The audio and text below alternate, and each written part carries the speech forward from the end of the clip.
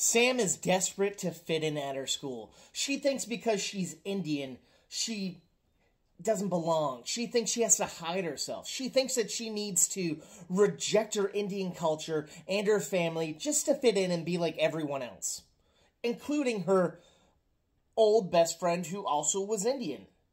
That is until one day, this mythological, demonic spirit known as the Passage latches itself onto her former best friend, and then when her former best friend goes missing, it starts to eat away at Sam, and the Passage starts to attack Sam and everyone she knows and loves. That is until Sam realizes she has to give in to her Indian heritage and learn more about her ancestors to defeat this evil spirit. That is the premise of the new neon horror movie, It Lives Inside.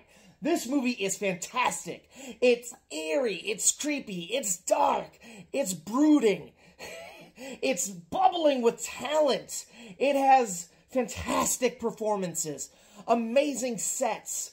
Ooh, the creature, they don't use it too much. They have it come and go in shadows and shrouds. You don't see it too much, and it builds to the mystery. And the kills are brutal. And it doesn't rely on cheap jump scares and eerie music and whatnot like current horror movies do. This movie is unique and one of a kind, and bubbling with Indian heritage, which is fantastic. There should be more horror movies like this.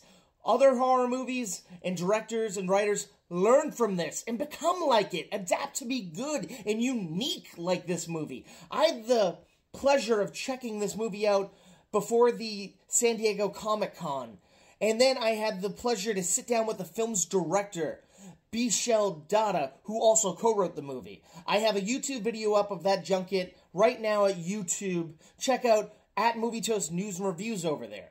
Or search for It Lives Inside Buttery Junket, and you'll learn a lot more about this movie and see how much passion the director has. And it's a first-time director and writer, and he kills it!